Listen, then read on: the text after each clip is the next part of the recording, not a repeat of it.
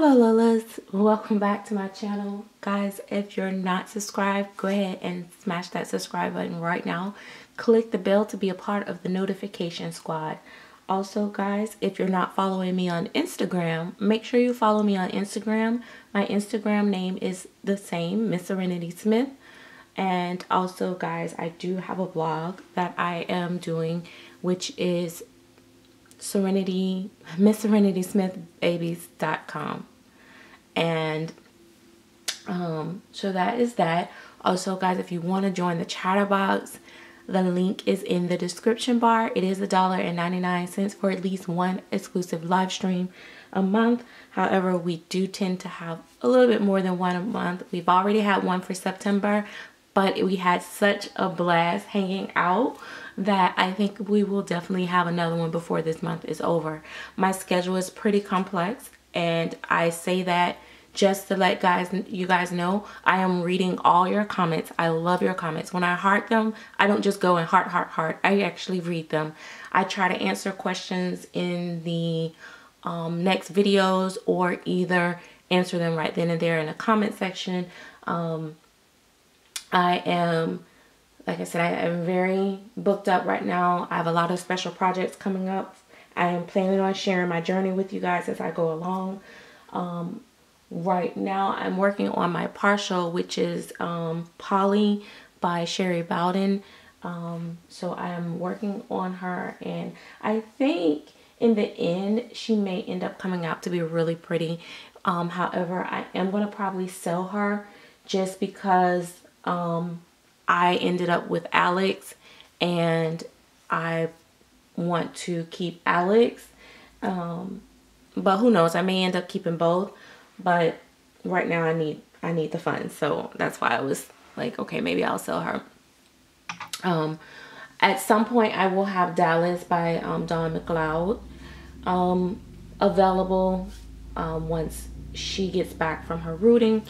I think that's a reborn, so I'll have one partial silicone, one reborn.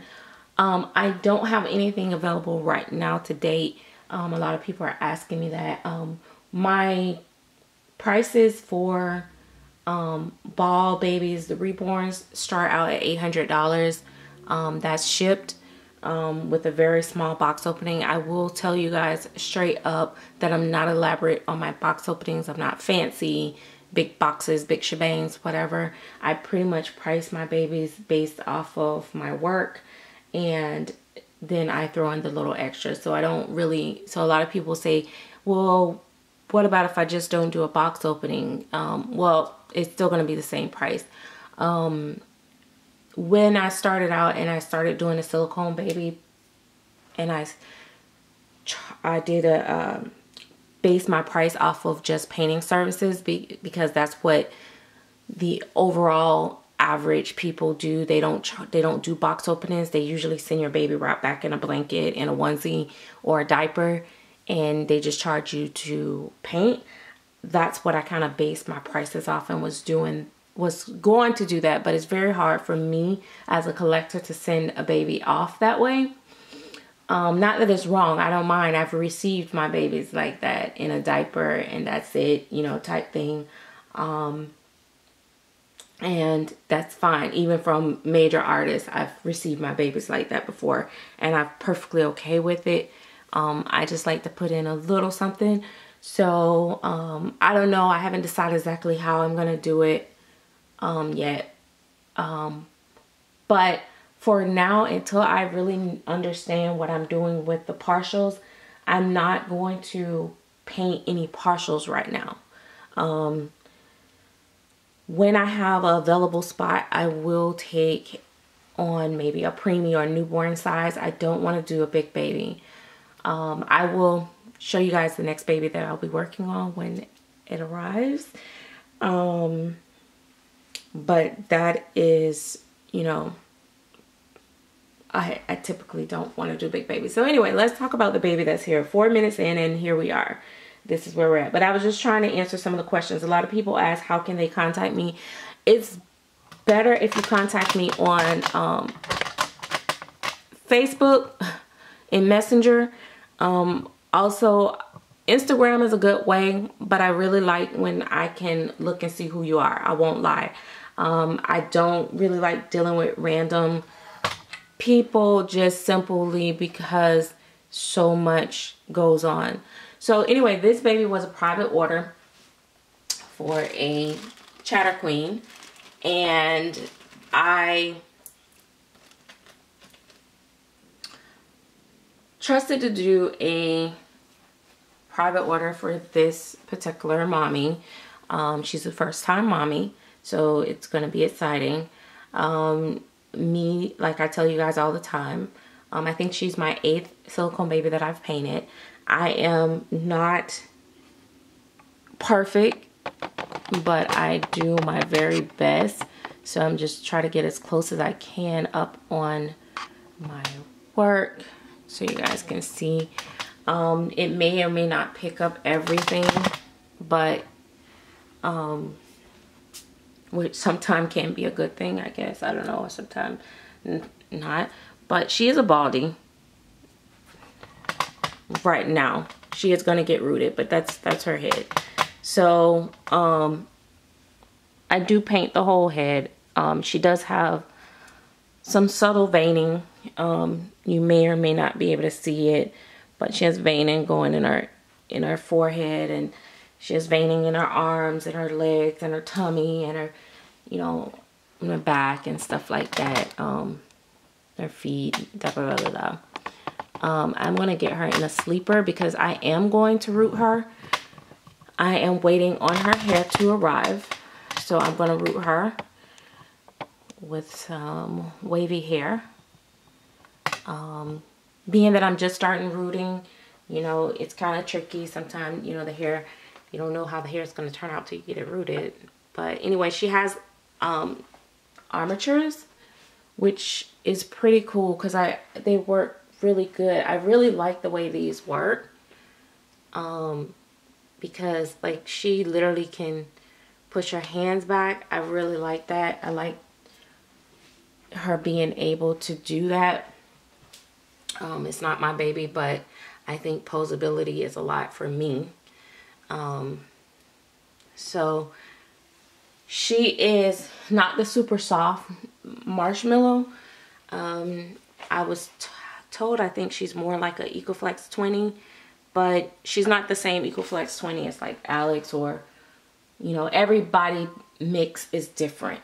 You know what I mean? Like, I felt tons of Ecoflex 20 across the board, and none of them have felt the same. So, you know, that can't be explained through video or pictures or email. That's something you just have to experience on your own. She does have a little tongue. She does have a drinking wet system. So I did paint inside her mouth. She has very lightly painted eyebrows. I just simply didn't like them heavy, and it's very hard to do eyebrows in silicone. And like I said, here's her little feet. They are lightly tipped, as well as her nails on her hands. So let me see. I'm trying to see what you guys can see, because I want to. This is also kind of for her mommy too. And that's another thing. When I paint for you guys, I will provide a work in progress. This is something I'm setting in place because I'm learning that it's going to be too difficult to keep up when I have multiple orders. I don't like to show step by step, step by step. So what I'm going to do, and I'll be honest with whoever I end up working for, I'm going to let you guys know right up. I'm going to show you the baby when I first get it. I will show you, and then I will paint the baby. I will get to a point where the skin tone is pretty much there. Once I get to a skin tone that I feel I like, I will show you and ask you if you want me to go a little bit further. Of course, I'm not doing no chocolatey, really chocolatey babies, because I haven't experimented on that. When I experiment on my personal baby and can reach that comfortably, then I can offer that. That's the only photo I will share until after, and then once I get there, then I will show a picture once the baby is matted. I am not going to show step by step, and I'm not going to take, you know, a lot of photos, because it does take time to keep moving around, and it can cause problems when you're trying to move a baby around, and then you got to keep cleaning them off because stuff touch on them, etc., etc. But this is, you know, this is her movement. I don't know if you guys can see. So that's her movement. This is not my baby, so I'm not gonna do too much to her. Her head does turn, you know, slightly. Like I said, it turns enough to where you can pose her.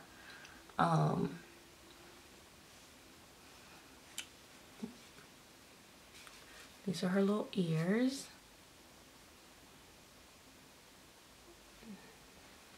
A little back. So if you wanted to layer it there, I think it turns enough to where you can keep her out. Her head doesn't be in the pillow, which is nice. And I see a piece of there. Okay. So, and then her little legs. So, and she has a cute bum bum. I can show the back, but I can't show the front. So that's her little bum bum. So she's a cute bum bum. I am going to change her diaper. And like I said, she does have some veining. And, ooh, head went back into the pillow.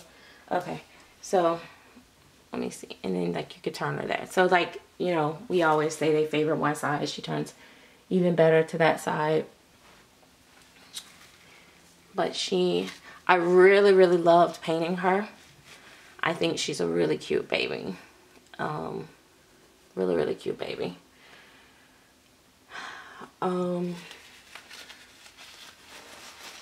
So, and, oh, if I haven't said, she's Joule by DMH Studio. Look at this. Look at this. Let me see. I can't see if you guys can see. Okay, I hope you guys can see. But she's going to get her diaper changed, and I'm going to get her in her stuff. But, you know, like, I was looking at her from across the room, and I'm not just saying this because I painted her myself, but she did look very real. Her skin tone is a very realistic skin tone, so I thought that was good. At least it'll be good for the mommy, because that's important.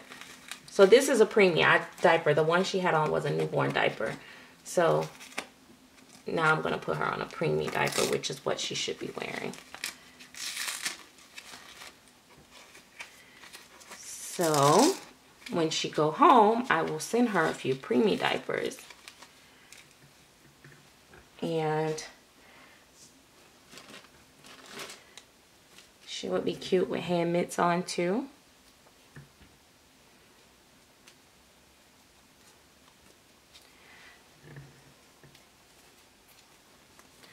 And she has really cute little feet and hands. So she's a cute baby. You know, price point wise, really good. I love her ears. Her ears are so beautiful. Like, she has like a lot of little good things about her. So I think she's a very lovable baby. I think she'd be so fun to dress up. I can't wait to see her with hair. I don't know if mommy gonna want her ears pierced or not, or she's gonna pierce her ears, but I tried to make sure I paint her ears really nice, because I thought her ears was really, I have certain parts of dolls that I love the most, and nice ears is a big to do for me. So I thought the ears was beautiful on this baby. Like the sculpting on the ears was really beautiful. So I really wanted to take my time to paint the ears. I mean, not that I don't take my time on everything of the baby, but you know, you get carried away with certain things that you really, really love. She does take a binky. Let's see. So this is just a preemie binky. Oh, my bad. I didn't know I still had y'all up close. But yeah, that's just a preemie binky. I do have a regular one. I don't want to do KY and all that stuff on her because I don't know. You know, sometime in the end, after the rooting and all that stuff, sometime I go back and gloss. But yeah, so anyway, she can fit it. You just got to use KY. But I'm not going to do that right now. And I'm not going to push it in because she's not my baby. Which I think would be perfectly fine. But you want to be careful with that because of their jaws. You don't want to split that, etc., etc. She can take these off. Oh, little lamp doll. There you go. So her matting came out really good. I was happy about that. So she's been in my nursery for a couple weeks. And like I said, it's probably going to take me about 2 weeks to root her.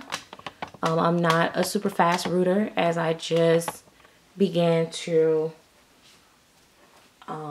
root. She'll probably be like my, as of recently. Back in the day, I think I rooted like 2 babies. Not that great, just pop, pop, pop. But to try to directionally root, I've only rooted about, let's see, Penelope, Finn, and who else did I root?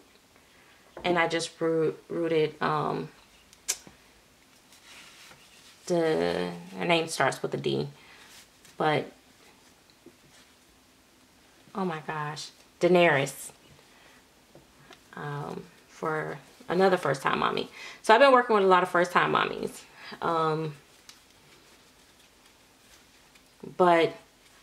Or first-time silicone mommies. They're not first-time collectors. They collect, one of them is a very long season collector of reborns, just not silicone. So,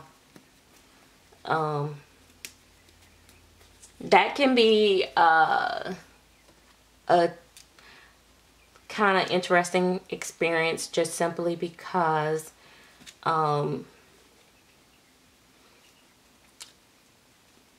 you know, it's different. The reborns and the silicone is so different, but silicones came a long way. Used to be a time where silicones couldn't hold a candle to a reborn as far as painting goes. They just looked so blah, just ugh. I didn't really care for them back then, but they've come a long ways, and now we're starting to get the detail in them like you would in reborns. But they're not for everybody, but the people who do get into silicone tend to really, really love them. I love both mediums. I love both.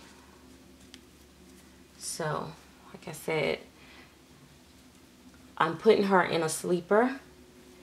And the reason why I'm putting her in a sleeper, this is a preemie sleeper, by the way, too.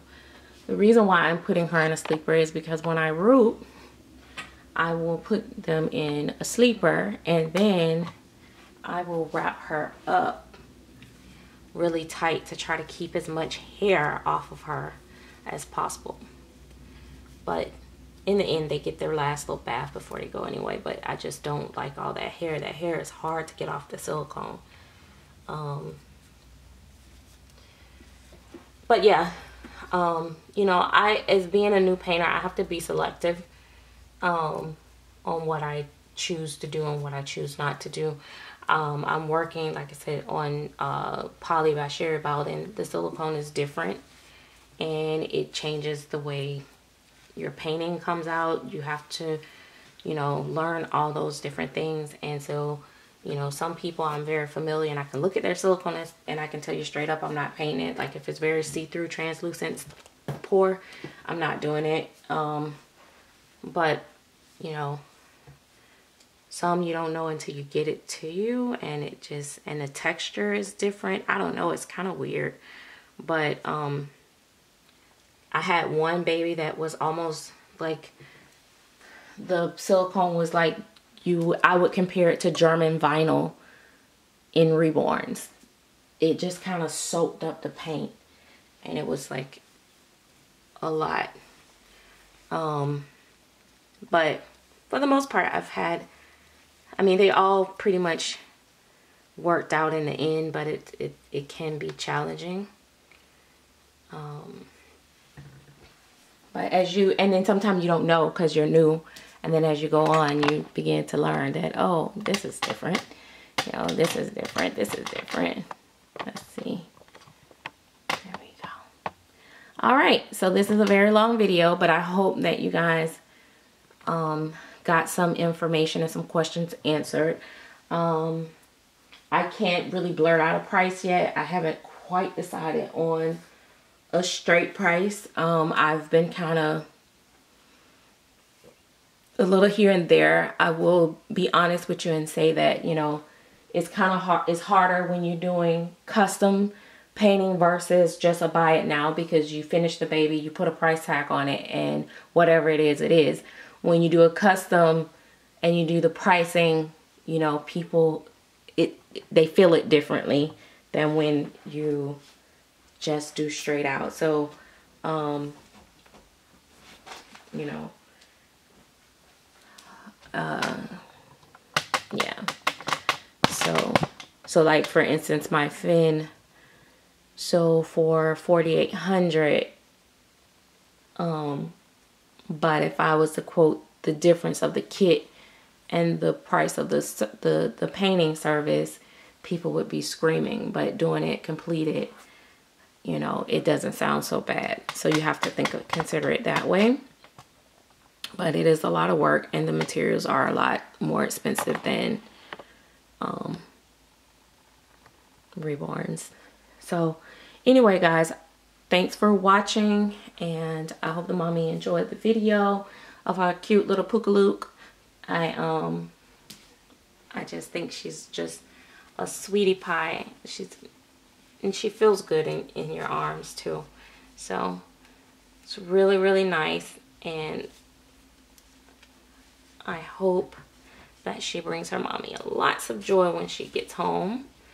And I hope to get her there soon. I try not to hold on to people's babies too long, so I know what that feels like. Oh, sorry, I was trying to, yeah, so I know, because I know what that feels like to be waiting. So I try my hardest not to do that. But, I mean, you can't rush it. You gotta get it done as perfect as you can.